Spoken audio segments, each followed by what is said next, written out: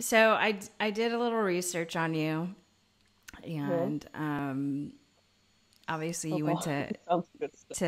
to Texas A&M, and you're one of the most decorated players to put on an Aggie uniform. You've transitioned into color commentating. You play for Team Mexico. You've traveled the world. You work with the package deal sometimes.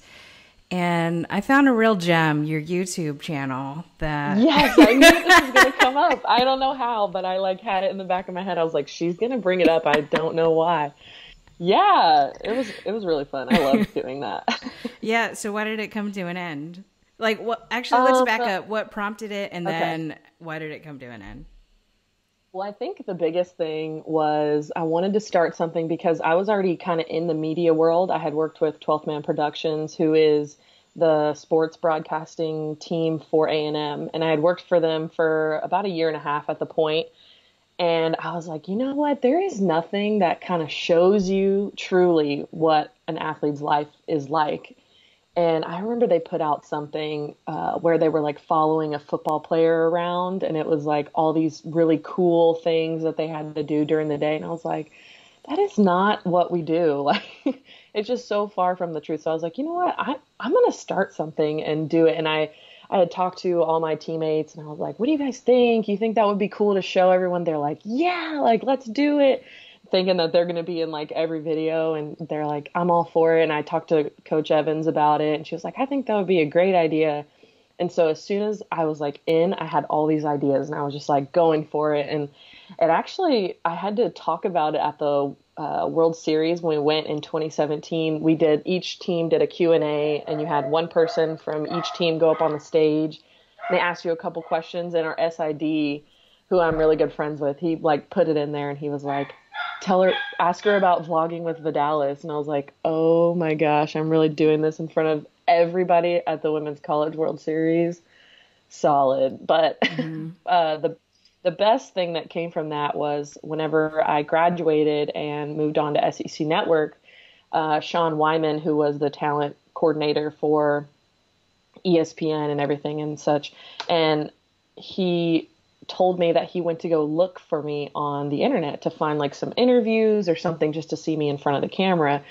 And he said, you want to know what's funny? And I was like, do I? And he's like, yeah, well, I was looking for some interviews, and the only thing I could find was your vlogging with Vidales house tour. And I was like, oh my gosh, you're joking. And he was like, no, but it was good because I got to see you in front of the camera. You're very bubbly. You know how to talk to the camera. Like you weren't, I guess, nervous or anxious or look like you didn't want to be there, and you did it on your own. And that shows me that you have an interest in this side of the business and all this stuff. So I'm like, oh, wow. I thought about deleting them a couple times because I was like, do I really want this out there? And then I was like, you know what? Whatever. Like it was a part of my life, and it was so much fun, and I loved it. And I think there's some really cool stuff on there. And I think if I would have went forward with it, it was just so much work. And I think that was the biggest thing why I didn't keep doing it was I had to shoot every single video. So I had to bring my camera with me everywhere I went, Yeah. and I had to have it on. And a lot of people act different around the camera. So you like pull it up and they get really awkward, and they're not their truest self. So then it becomes almost like staged in a way.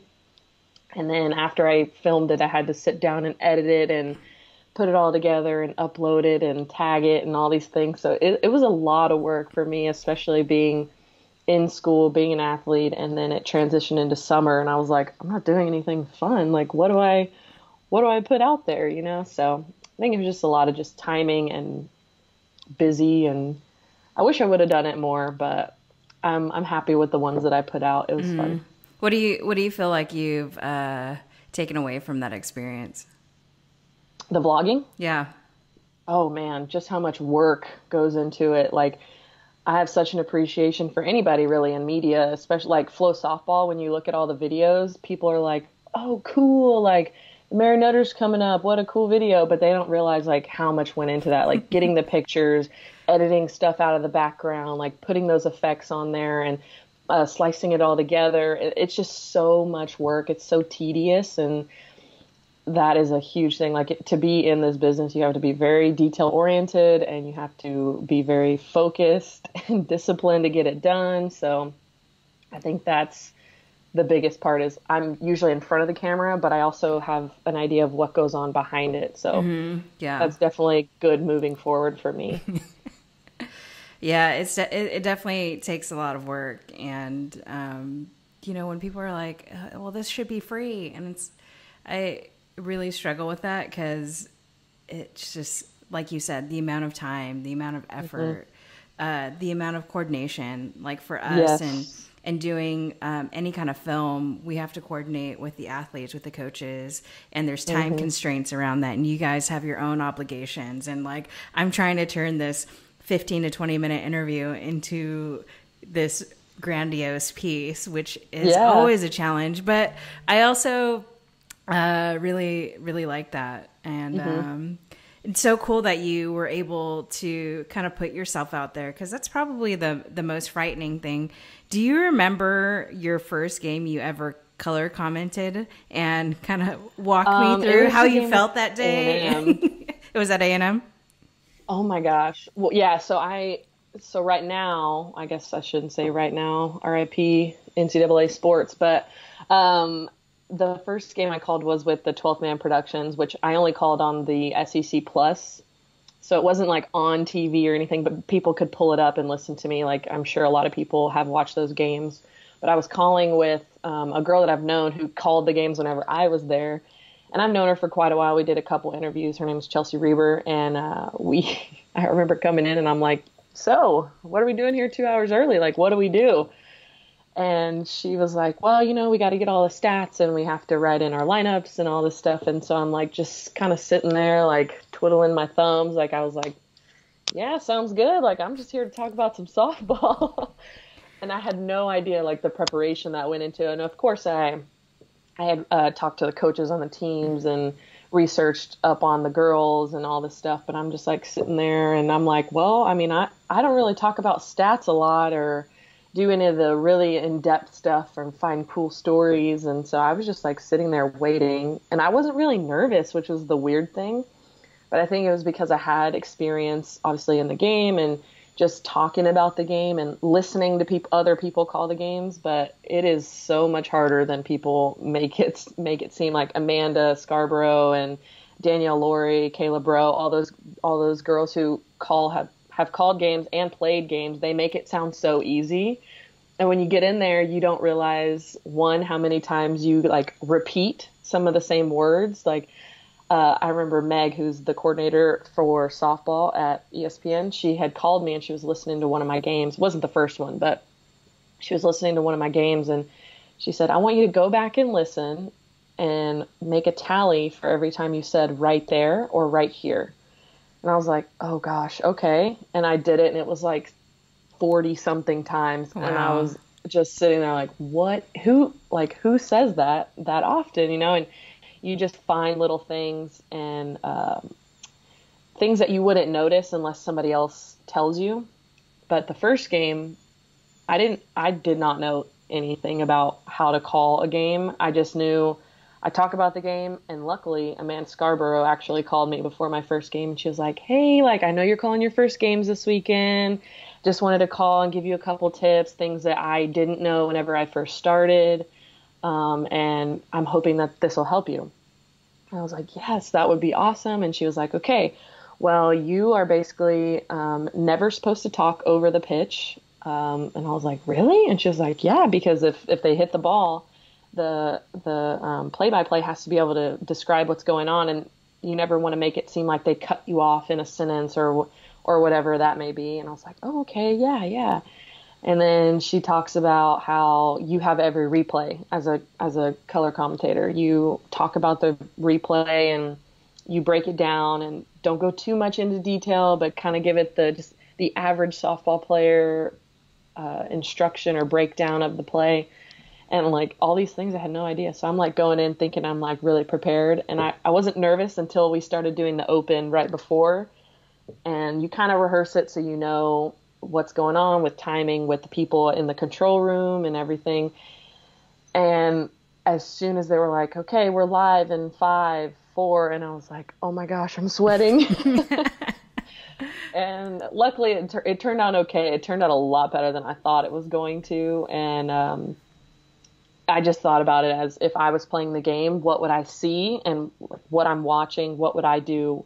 What do I think when I'm breaking down this picture about her pitch sequence, or why is this swing look so good? And I kind of just take it as it came to me, and it became a lot easier as you had practice and as you get feedback from other people. And it's turned out to be something that I really, really enjoy, and I hope that I can do for a really long time. Mm-hmm. Do you remember listening to yourself that first time, that first go around? I think that game, it was a game against Alabama. It was when A&M snapped the 37-0 streak last year. And I remember going back and I was like, wow, this is such a good game. Like, I had never seen it before. And that was the first time I watched the entire game. And I think after that game, I realized, oh, wow, I should probably do this after every game and go back and listen and figure it out. But it's so weird. You know how they say, like, when you record your voice and then you listen back, you're like, oh, do I sound like that? But I think Chelsea Reber, who was calling the game with me, her voice is so much different than mine. Hers is like a lot higher, so it makes mine seem a lot lower. And I'm like, is my voice really that low? Or am I crazy? So it was just weird to hear your own voice, but I'm like, oh, hey, that was good. Oh, ooh, I need to clean that one up. Or, hey, you need to go into more detail here. But I remember listening and I was like, is that me? Are we sure that's me? Yeah, I think what's interesting about it is for the first time in probably a long time, you have to kind of self-coach yourself. Yes. I mean, you mentioned getting help from Amanda and Meg, but at the same time, it's like they're not doing that for you after every game. And no. Busy people. Yeah, totally. Talk about your experience at Texas A&M and what was it like to play for Coach Evans? Oh man, such a loaded question, just because I feel like I could never ever create a paragraph, or even like I could write a novel about like what I've learned at A&M or what I did learn at A&M, and just still being around the program and living so close and being in contact with Coach Evans and just all the things that she's taught me throughout the way. But I think the biggest thing is just playing there and understanding, like, you have to respect the game. And that's a big thing that Coach Evans teaches, is you respect the game and it respects you back. And when I got there, I thought I knew what respecting the game was. You know, my dad played baseball, my mom played softball. So for me, it was a little bit different coming into it. I had an idea of what that was, but then there's little things that she talks about, such as doing it all in the little details. So getting the right amount of sleep, not going out and partying on the weekends, and taking care of your body, and running out a play or pop up to first base, running it all the way through first, trying to get to second. There's little things that a lot of coaches, I'm sure, teach, but the way she relays that message to you, I feel like, is unmatched. And she has such great character, just a great person all around, and she really cares about you as a person rather than a player. And I think a lot of times, I can't speak for every other program, but a lot of coaches I know really only talk about softball and that's it. And I remember having a meeting with her talking about, hey, what do you want to do after school? And I was only a sophomore. I was like, what do you mean? I still have 2 years here. Like, what are you talking about, Coach? And she was like, I just want to make sure, like, you're prepared for the real world. Like, obviously this ends eventually, and I just want to make sure that you have a good grip on reality and life after softball and all these things. And I was like, wow, she made me really think about, what do I want to do? And am I going down the right track? And it was crazy because we sat there, I looked down at my watch, and I think it was one of my exit meetings, and I looked down, and we're supposed to have 30-minute time slots. I looked down, and it was an hour and 30 minutes we had been in there. And I'm like, oh my gosh, we set everybody behind. It's going to be such a long day. But the time just went by so fast because we talked about everything. We talked about my family. We talked about school. I remember one time she asked me about a boy that was in the stands, and I was like, Coach. She was like, I'm just curious, because Rob Williams, who was at A&M, he plays for the Boston Celtics now. We were good friends, and he was in the stands a lot. And she was like, do you know who he's here for? And I was like, oh yeah, like we're good friends. And she was like, oh yeah, I remember this one softball player who came here and got into that crowd. And she was like, be careful. And I was like, no, we're not dating. We are not dating, coach. She's like, okay. And then we just like go on and on and on. But I think that's the biggest thing is even after, I know that I could text her and anything I needed, she'd be there, and she'd be there in like 10 minutes and let me know exactly what I need to do moving forward, who I need to contact, where I need to go. And I think that's a big thing is just having that sense of family. She's almost like your second mom when you're there, which is nice because, I mean, a lot of us weren't super far from home, but now they're getting a lot more out of state commits and recruits and such. So just her being there for you in both senses as a coach and just like almost as a second parent was really a game changer for me. Yeah. So why did you pick the number 8? So growing up, I was number 4. And I say growing up, I was like maybe 8 or 9 for like 2 years. And then my brother was always number 8. And I remember 4 and 2, I think, were already chosen on my new team. And I was like, well, I don't know what number to be. And my dad's like, B29, that's my number. My mom's like, oh, B11, that's my number. And I'm like, I'm not picking between you two. Like, I'm just going to pick number 8 because Josh is number 8. And from then on, it just became like a thing. Like, we were both number 8. And it was funny because we were completely different players. Like, he is like super quick and agile and like a gap to gap contact hitter. He can lay down a bunt, and me over here can't lay down a bunt and not very fast, but he stole bases and all this stuff. And I'm over here like, I'll just hit a home run so I can jog. And he's like, no, I want to get a triple. And I'm like, I know that's a lot of running. But yeah, it just kind of became like a family thing. And at one point, my mom like got a shirt and it had like an 8, but it had U of H on one side and A&M on the other. And it was really cool just to see like that was kind of our way of staying connected, even though we were at different schools and not the same age. But it was cool because we actually got tattoos. Our senior class got tattoos of our numbers, and just kind of something that sticks with me all the time. My number 8. What sports did your parents play? Oh gosh. So my mom did pretty much everything under the moon. She well, I guess my brother is like an identical copy of her. Like, she's incredibly fast. She's little. Actually, she's shorter. I don't want her to hear me say that, but she's shorter. She did track. She actually played college basketball at Blinn College, which is in Brenham, down the road from College Station. She did softball. She played volleyball. And she actually set a record at our high school. She always says this. She says, yeah, I set the 100 meter, was it 100-yard personal best or whatever for track. So like a personal best, but it's like an all-time record. She's like, yeah, no one will ever beat it. And I was like, wow, Mom, that's bold. Like, okay. And she was like, well, no, because the next year they switched to meters. So literally no one can ever break it. I was Smart like, ass. clever. Yeah, right. And then my dad, he played basketball and football.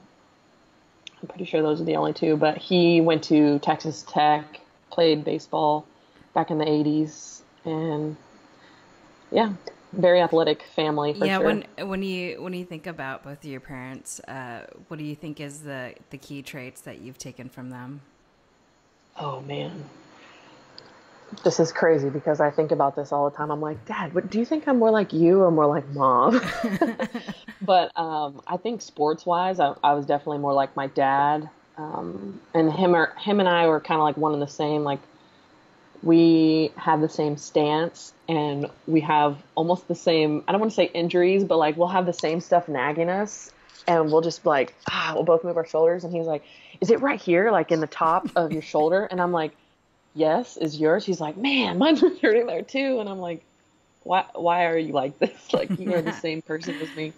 But he's very patient and just like easygoing, and he doesn't get worked up very often. And I think when I'm playing sports, that's definitely how I approached it. Like, I was always just trying to have a good time and be I guess, having fun playing the game. And my mom is more like, I'm going to like rip your head off. Like, so it's like a perfect balance of the two.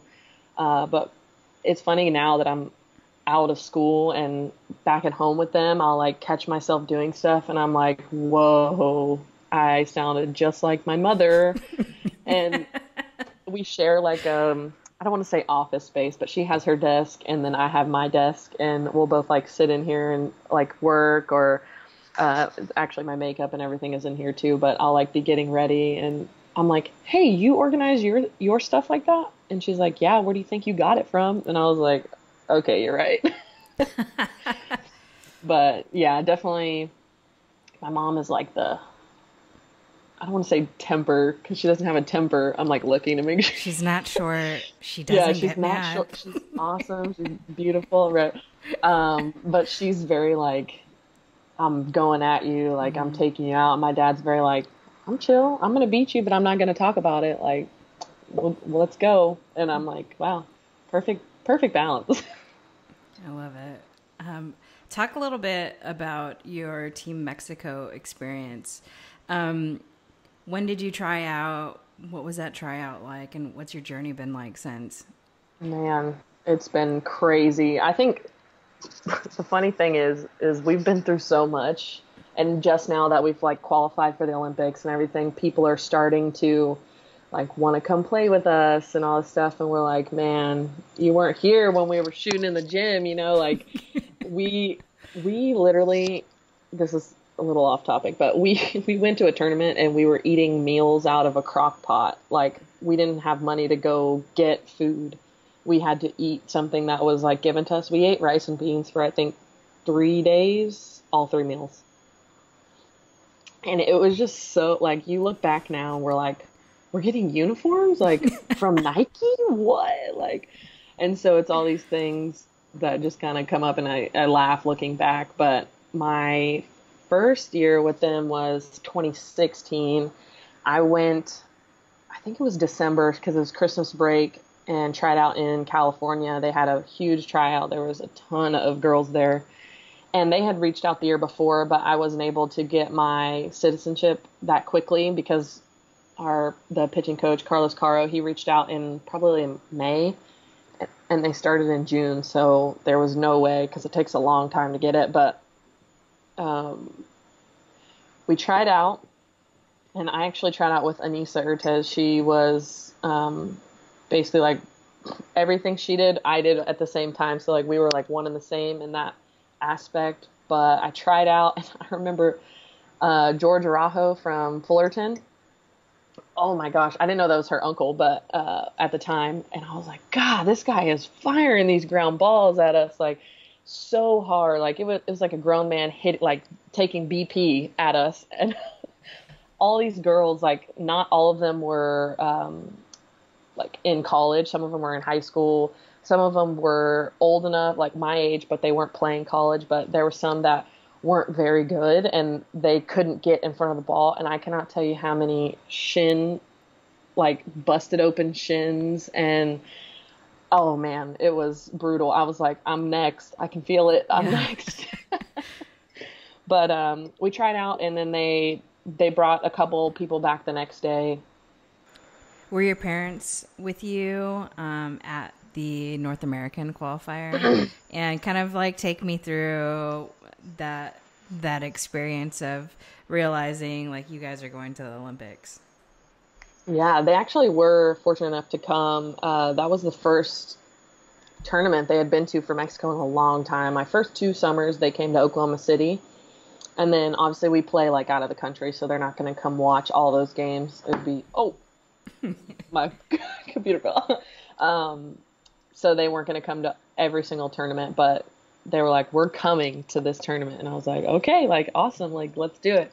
And a lot of the parents came, but I remember when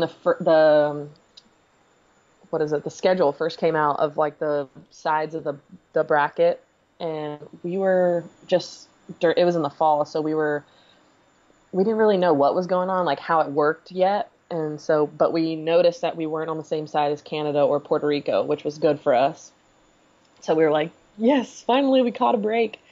And then when we got to Cleveland or I guess I should say Chicago, when we were playing the Bandits, we were talking with our coaches about how it was going to work and how the setup was. And basically they said, okay, you play everyone on your side and then the top 3 advance, and then you have to win 2 out of 3 games to qualify. And I was like, okay, so we have to beat Canada and Puerto Rico? And they were like, no, we only have to beat one of them.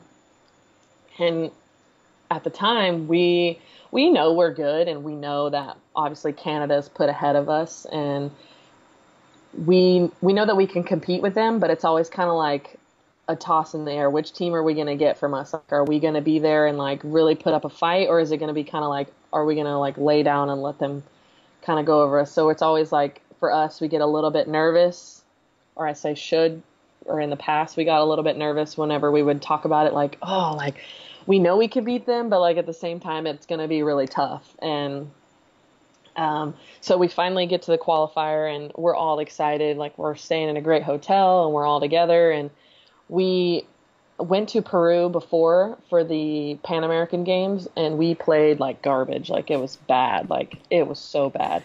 We had been together the whole summer, and you know, when you just get to that point where you're like, I can't stand you guys anymore. Like, don't breathe around me. Don't look at me. Just like one of those things. And our coaches were like freaking out in Peru. They're like, what do we do? Like, what do we need to do to get you guys going? And Sachel Palacios, our catcher, was just like, look, I think you guys just need to let us go home, be with our people for about a week and a half, and just kind of decompress. And I promise, like, we will come back better than ever. And I don't know what happened. It was like a switch. We came to Canada, and we were just all like so excited to just be together. Like, we hadn't seen each other for like a year, and we were having so much fun. And we were like all dancing at the opening ceremonies, and we were playing hacky sack, and it was just a great time. And we knew that we were excited to see each other, but we were like, okay, how are we going to play? Like, how is this going to translate on the field? And we come out and we run rule a bunch of the teams in our side of the bracket. We played Peru, Brazil, Venezuela, Cuba. So Cuba, we played them later, but we had a bunch of teams that we played, and we played very well against them. And we were just like firing on all cylinders. And when we look back at it, when we were in Peru, nothing was going our way. Like, we had hits that would fall for the other team in just the perfect spot, or we would have bunts that would roll fair for them. And it's just like, we couldn't get any like single little tiny break. And we get to Canada, and it was just like everything went our way. And we got into the first game against Puerto Rico, and that was the game that was kind of our be-all, end-all. If we could beat Puerto Rico, we knew that we were going to go to the Olympics, because we had to play Puerto Rico, Canada, Cuba. We only had to win 2 of those.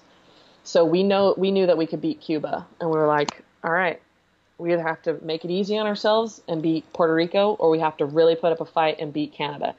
And we go into that game. I almost got my head taken off in the first inning by Carson. And she hits a line drive pass, and I'm like, oh gosh, I hope this isn't any indication of how this game is going to go. There was a controversial play at the plate in the first inning, and it was just like, oh my gosh, this is going to be a whirlwind. But as the game goes on, we had like great defensive plays, and everything was just kind of like breaking our way. And we sat down in the middle of that game, and Sachel looked at us, and she was like, do you guys realize, like, things are going our way this tournament? Like, I think this is our time. And we were like, yeah, like, this is our time. Like, we all kind of like rallied together, and we're like, yeah, like, this is it. And so we end up winning that game, and it was like really tight at the end. They hadn't had a runner on third since the first inning, and I think it was the 6th inning. We had a really good defensive double play and got out of it. And then the 7th inning, was it Dallas? No, it was Thule. Thule just like mowed him down, and it was just like, what? Like, did that just happen? And so we were all, as soon as we won the game, we like felt it. Like, we were like, we're going to the Olympics. Like, oh my gosh, like, what is going on? But we couldn't celebrate because you still had to play Canada. Yeah, we still had to play Canada and Cuba. So like, we technically weren't even qualified at all, but we knew that we could beat Cuba, and that was still 2 days away. So we go into Canada the next day. And, we weren't super anxious about it because we knew that we didn't have to win. It wasn't like do or die, but we wanted to win, absolutely. And we go into the game, and Dallas is pitching, and she hadn't seen them all summer because she was playing in Japan, and then she came and played with Scrapyard instead of playing with us in the MPF. So it kind of worked out for us. But obviously, her being our ace and their lineup just being absolutely stacked, we were pretty confident that she could get it done. But they took an early lead. This was one of the most fun games. And I didn't even do anything. Like, it was just awesome. Like, it was so much fun. I was sitting in the dugout, and they started Sarah G, and she was just mowing us down with that changeup. She's just like, pull the string, you thought, like, and I forgot who it was, but they got on base. There's a couple people that got on base, and it was 1-0. Bases were loaded, and they bring in Jenna Kyra, and also has a dirty changeup. And Susie Gonzalez was up, and she hadn't faced her as much because she is still in college. So I walked up to her as they made the pitching change, and I was like, okay, listen, if it comes out of her hand low, it's a ball. It has to come out of her hand high, and it'll drop in. She's like, okay. And she puts up such a fight. Like, it was a battle. And she gets to 3-2, and she throws a changeup that was like almost going to be a strike. And it was the latest swing I've ever seen in my life. Like, it was already in the catcher's glove, and she kind of just like, dink, knocked it out, and just was like, foul ball. Like, and we were like going crazy in the dugout. And she throws a changeup, and she like holds on her front foot, and it bounces in the dirt. And we're like going crazy, like a walk, tied up the game. So we're like going crazy in the dugout, and then we realize Nicole Mendez is up. So, and she was hitting really well that tournament, and so we were like, yes, like, we're gonna go ahead, like, we're gonna do it. And we were like, even if we don't, we still tied it up. That's a huge accomplishment. We'll go into extras, we'll fight it out.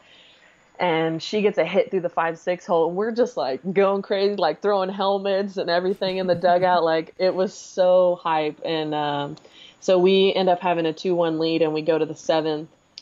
And Dallas again, like, Dallas and Seychelle, when that battery, like, unmatched. Like, they just know each other so well, and they're on the same wavelength that it's just seamless. And I have so much confidence in them that they're going to get it done, because they just, like, it's just weird. They know each other so well, and it's just like, boom, boom, I want to throw this pitch. And they're so smart that they're able to trust their instincts and really just hunker down. But we struck them out, and as soon as that happened, I was like, I don't even know who to hug right now. I'm so excited. Like, we just qualified for the freaking Olympics. What is going on? And so we all run to each other, and we're all just like looking at each other. We're all crying, and we're so excited. And then I remember going into the stands, because they kind of like opened the door for us, because all the cameras and everything just kind of paparazzi'd us. And we go into the stands, and I just remember hugging my mom, and my mom is just like, oh, like heaving, like just like so excited. She's like, it all paid off. And I think the biggest thing for us was just the journey to get there. Like, we knew we were good, but we had been through so much stuff, and like within the team and outside of the team, it kind of like all finally came together, and something like finally went our way. And all of the hard work that we did put in, and all really the suffering that we did, just like with everything. Like, it was just like travel would always go bad, or like food, we didn't always know what we were going to be eating. And I think the difference, if you look at like somebody like USA, who has a ton of money, and like you would expect them to do these things, like people would count us out because maybe they think we're not as talented, or maybe we just didn't have the resources to be at that level. And we got past all of it. And I think that was the biggest thing, is we really fought through that adversity. And we finally realized, like, after all this time and like all this crap, like, we did it. Mm-hmm. And I remember hugging my dad, and I started just like bawling. Like, it just all came out, and I was like, this is surreal. I cannot believe it. And I looked at Seychelle. I actually have a picture on my phone. I was like hugging her because she FaceTimed her sister, Charlize. And she was like, we qualify, like, oh my gosh. And I'm like hugging her and like talking to Shar on the phone. And one of the photographers got that, and it was on the front page of the newspaper in Canada that next day. And we actually got to find one and keep it. So Nice. it was awesome. And then so the next day we come into Cuba, we're just like so happy. Like we don't even care. We're like, whatever, like let's go. It was like show and go. And we didn't show and go. We actually warmed up, but we we actually ended up, I think, run rolling them in 6 innings, and it was just madness. I could not believe it. And then so all the teams were staying at the same hotel except for Canada. I swear everyone stayed up till like 3 a.m. and our bus left at like 3:15. And I was just like sitting there like with my head in my hands, just like staring at the ground. I'm like, oh my gosh, that really happened. Like I was like, wake up, wake up. But everyone was going crazy. All the parents that were there were like partying with us, and we like bought pizza and we're just by the pool and just hanging out all night. It was fun to celebrate. I'm just glad that everybody was there and it all finally turned out. And honestly, it was like a big weight off your chest. Like it's fine. Like that's what we had been working for so long. And it can either end in tremendous sadness or a huge victory. And luckily for us that time, it was a victory. Mm-hmm. Ooh, crazy. Can we dig into, I feel like the big turning point for you guys was Peru and the time away. And in looking back on it, it kind of needed to happen. Mm-hmm. It did. And why do you think that the low point of Peru was so important? And why do you think the time away from each other was so crucial? Well, I think it was just kind of like we hadn't been home all summer because we played with the MPF, the Cleveland Comets, all summer. So from June 5th until August, I don't even know what day that was, beginning of August, we were gone. And I hadn't seen my parents. I hadn't slept in my own bed. Like I was in a hotel for 70 plus days in a row. And it's just something about getting home, being in your own environment and being with your people and just relaxing and knowing that I don't need to practice anymore. I just need to just kind of decompress. My body knows exactly what I need to do. But the way we lost in Peru, tough. So we actually lost to Puerto Rico in Peru. So that's why that next game in Canada was so important for us. But we lost in the bottom of the 7th inning.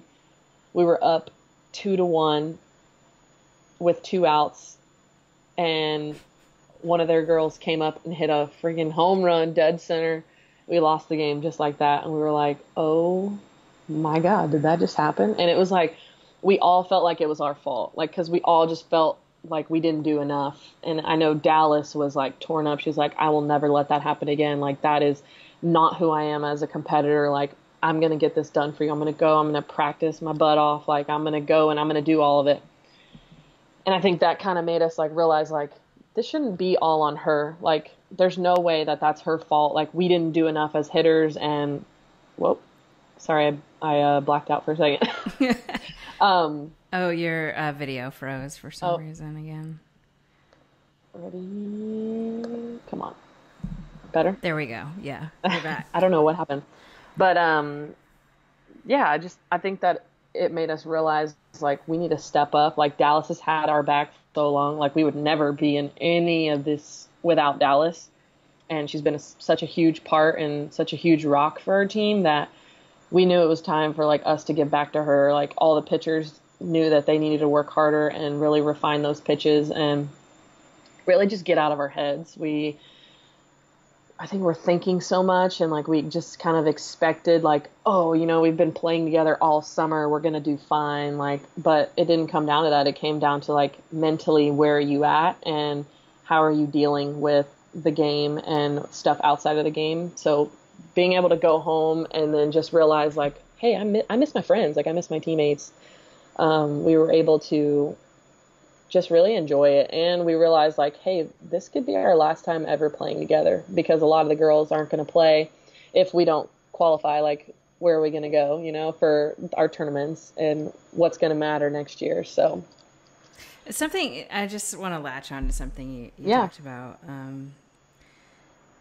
It seems like when, and you can probably reflect on this a little bit more, but when the joy seemingly like gets taken out of like what you do, don't you feel like all the flow of everything, like it doesn't go your way?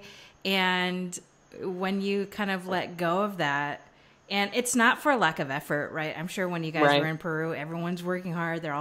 It's just like, there's like almost this kind of, I don't want to say like negative energy, but it's a tense energy that builds up, and then it's like collective between everybody, and then nothing goes your way. And then when you guys went back and experienced joy again in your personal life, you were able to bring that positive energy to Canada, and it was just vibing, you know? Yeah, we were vibing so hard when we got to Canada. It was awesome. Like, now that I think back on it, but yeah, I mean, when we were in Peru, it was their winter at the time. So like, we had just come from summer and seeing the sun every day. We saw the sun one time when we were there for 2 weeks. Oh boy. So it's just like so dreary, and it's cold. Like, it was freezing. We had to wear sweats every single day because we didn't have enough cold clothes, because we didn't bring them to Cleveland whenever we moved there, because we're like, hey, it's summer, we won't need sweats or anything cold. But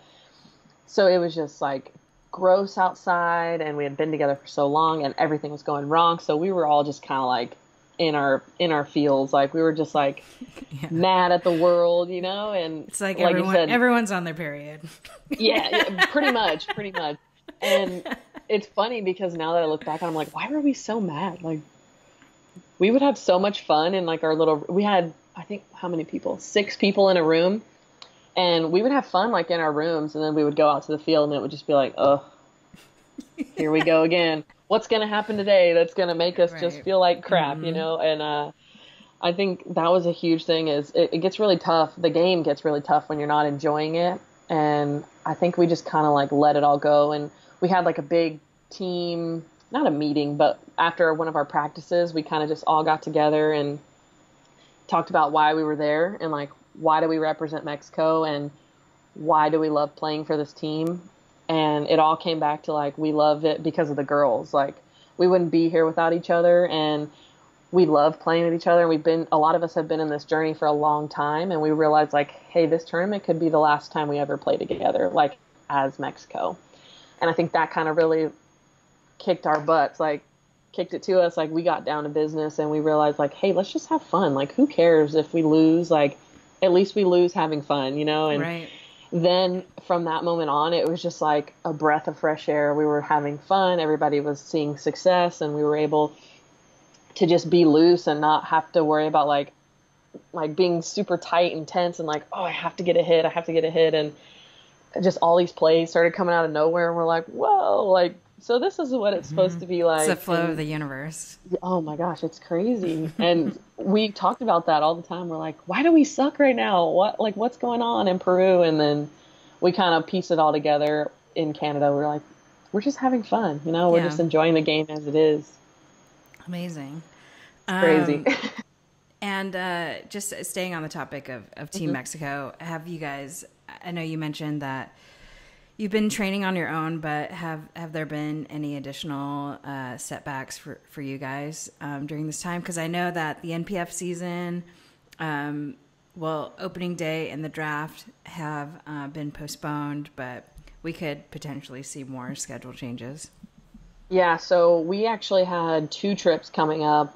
One actually was supposed to leave on Sunday to go to San Diego. We were going to play San Diego State, University of San Diego, and then we were going to drive to Arizona, and we were going to play BYU, Arizona, and those were going to be big games for us. And I mean, obviously, no way we'd be able to play now since the NCAA canceled. Well, I know SEC canceled theirs. Didn't Pac-12 cancel Pac-12 canceled. Most of them canceled. I mean, so we pretty much knew that we weren't going to be able to go there. And the only thing that is hard on, I think, everyone right now is not being able to see those live reps. And those games were going to be huge for us, not only like in the box, but just like being together, finding that chemistry. And then we had another trip in April to play Canada in Fresno State, or at Fresno State, and that's canceled too.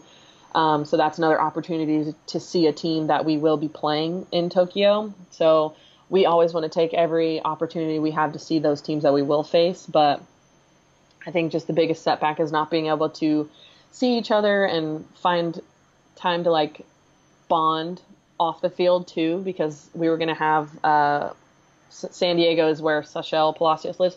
So we were going to do like a taco truck and like at her house and like everyone get together, and some of the parents were going to come, and it was just going to be like a cool, chill night, like make a fire or whatever. And so those are just as important as the games for us. And yeah, I think that's the hardest thing, but just not being able to see your competition that you will face. And right now finding places to train, since a lot of places are closing down. And luckily a lot of the girls have places that they can train. Like I know people have cages. Some of them have cages in their backyards, or like a facility that is staying open for just them or whatever it may be. But I can't even get on the high school field here at LaPorte. So I'm like, I need a tee and a net, and we're going back to the old days. So I need one of those pop-up nets that you like throw. Totally. Yeah. Serious question. What's your favorite Mexican food and favorite Mexican restaurant? Ooh. Yeah, toughie. There's so many options. I would say before I like started playing with Mexico, I would say tamales was like my number one. But now that I've been cultured, in Mexican food, chilaquiles with the green sauce. Same. Not the red, the green. So good. With some refried beans. Oh, have you, I think it's a TikTok where it's this girl who's at a Mexican restaurant. She's like, what are the taquitos? And this is all in Spanish. She's like, what's in the taquitos? She's like, tortilla, beans, chicken, salsa. And then she goes, okay. And the flautas? She's like, tortillas, beans, chicken, salsa. And it's like she goes on for like two more, and she's like realizing, okay, it's the same thing and everything, but they're all ones. Yeah, just different configurations. So I know, I need to send it to you. It's hilarious. Yeah. Man, my favorite restaurant. Does it have to be like a chain? No, it could be it's just your favorite.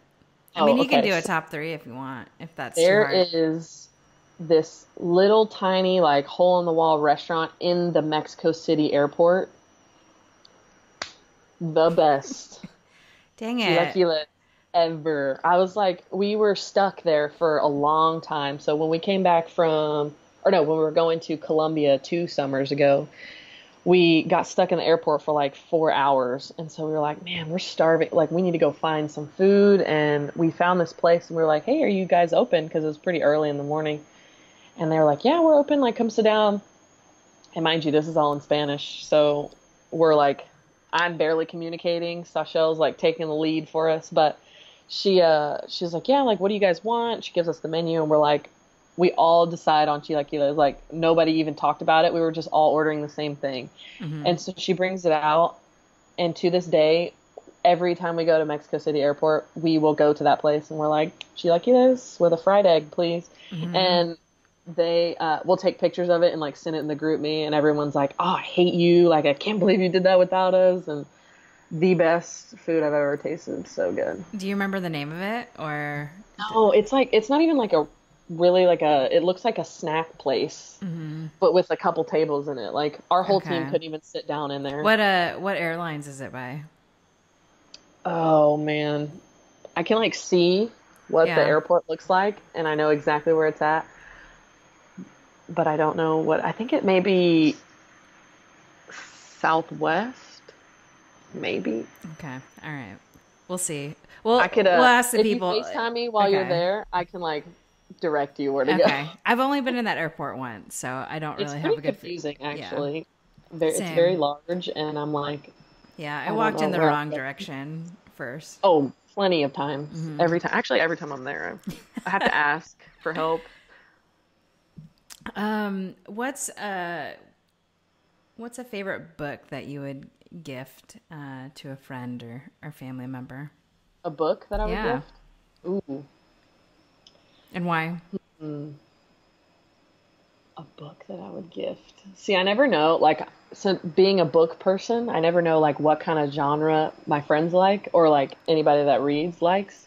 I would always probably suggest a thriller because I think everyone can identify with a thriller because it makes you want to know what's happening and you're like just so in the book.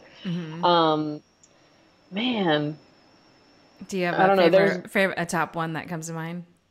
So I haven't read this yet, but I've heard nothing but good things about it, and I love these kind of books. But it's called The Butterfly Garden, and Okay. it's about it's next on my list. It's about this guy who kidnaps girls and he calls them his butterflies.